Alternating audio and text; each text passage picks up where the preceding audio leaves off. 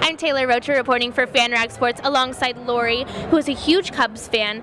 How long have you been a Cubs fan for? All my life, lived in Chicago until last year, so we're going on 50 years of Cub fan. Wow, so you've been waiting a while for this one then. Yeah, I feel like the 108 years.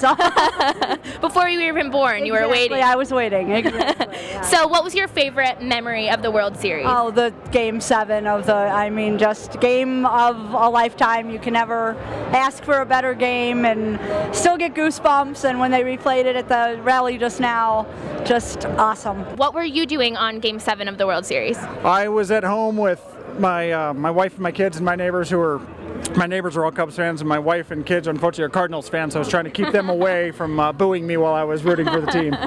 So who's your favorite player on the Cubs? I don't have a favorite player. It's all about that logo right there, the red, white, and blue. That's a good answer. Don't care who's on it, as long as we're winning, I'm happy.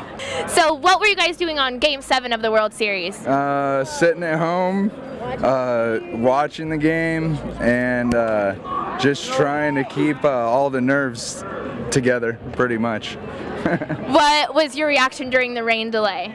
Oh, it was so hard for us. I mean, it's kind of funny because probably 2-3 years ago I had the hardest time even getting him to watch a game, and now he's to the point where I can't get him away from the TV.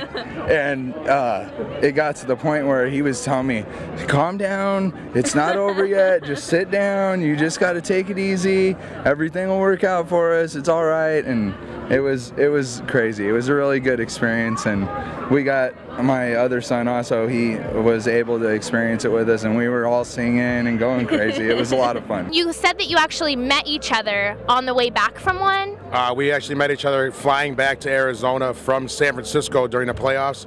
We both were out at Game 4 in San Francisco last year during the playoffs, and happened to be on the same flight coming back after, and both were pretty excited, and we're talking Cub the whole way back. So yeah, and then just stayed in going to go to a couple spring training games, and couldn't miss this parade and rally today.